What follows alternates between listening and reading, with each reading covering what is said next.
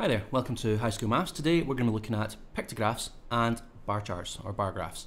So these are two really common ways of displaying some basic information, and we're going to look at how they both work. I'm going to start off with the pictograph, and you can see you've got a little table here showing you some information about different people's favourite sports. And what we want to do is use the information to figure out how many people picked each one is. It's almost an alternative way of doing something with tally marks, but a little bit more visual. So here at the bottom you can see there's a little key and it says one full stick person represents 5 people.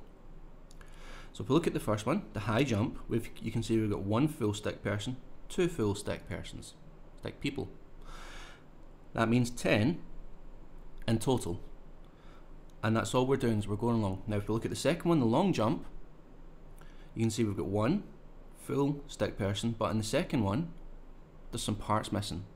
Now what we're looking at is the stick person has 5 individual parts, so each part represents one person's choice. This is 5, and then there's 2 parts here, so 5, 6, 7. So that's 7 people picked the long jump. Onto the 100 meters, again we're going up in 5, so 5, 10, 15, 20, and they're all full stick people, so 20.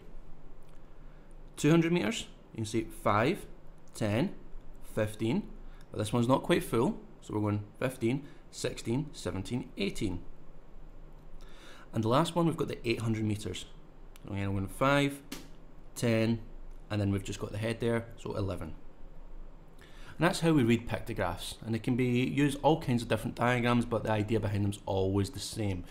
So what we're going to do is take that information out and we're going to plot that onto a bar graph or bar chart. And here we've got our grid.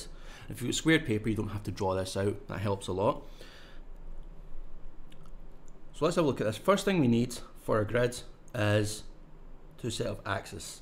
So one going across the way and one going up and down the way. The one going across the way is called the x-axis, and the one going up and down vertically is the y-axis.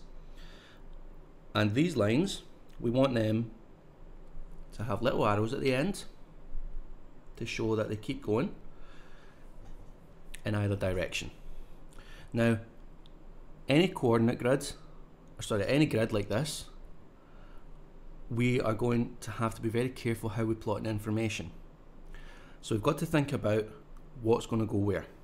Now, we want our bars to go up vertically, so that means our 5 different sports have got to go along the x-axis here. Now we're going to leave a little bit of space in between each bar, but it's got to be equally spaced.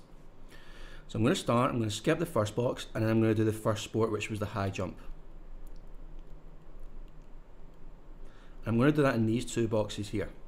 So each bar is going to be 2 boxes long, and then I'm going to leave a space of 1 box in between. So I'm going to leave this space, and I'm going to do 2 boxes again. And then I'm going to do the long jump. Leave a space, 2 boxes, and 100 meters. Leave a space and 2 boxes, 200 meters. Leave a space and another 2 boxes for the 800 meters. Now ideally what we want to do is we want to take up as much of the space in the graph as possible.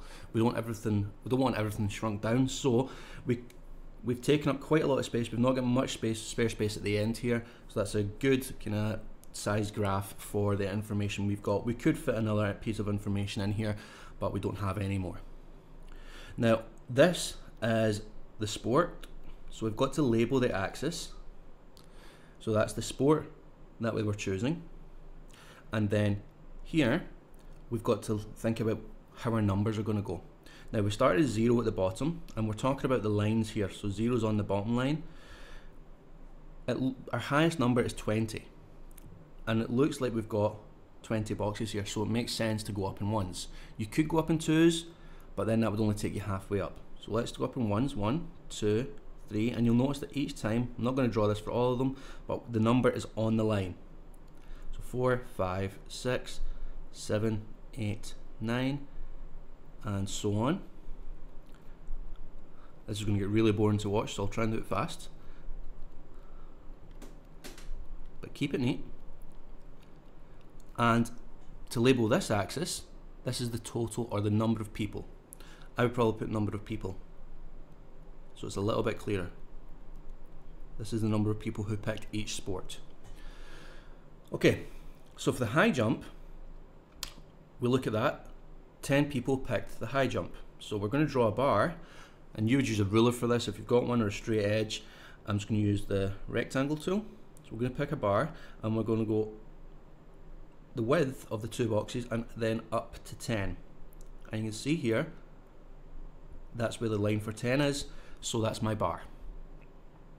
Long jump goes up to 7, so same idea, width of the two boxes, then up to 7. And we're just doing that as we go along, nice and simple. 100 meters was 20, that was the most popular, so it's right up to the top. The 200 meters, a little less popular, it's only gone up to 18. And the 800 meters was 11 people. Okay, so you've plotted all your bars. You can colour them in if you want to, so we could have all these bars coloured in different colours just to make them stand out a little bit more and make it a little bit more visual. That is up to you. It does make the diagram a little bit nicer to look at.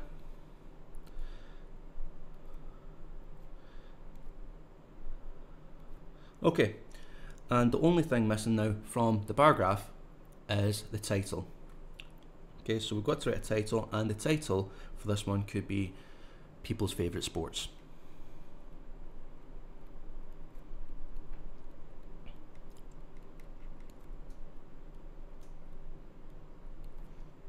Okay, and you've got a nice visual representation. Looking at that immediately, you can see that the 100 meters was the most popular, that had 20 people picking that, and then you can see which is the next most popular, and so on right down to the bottom where the long jump was least popular.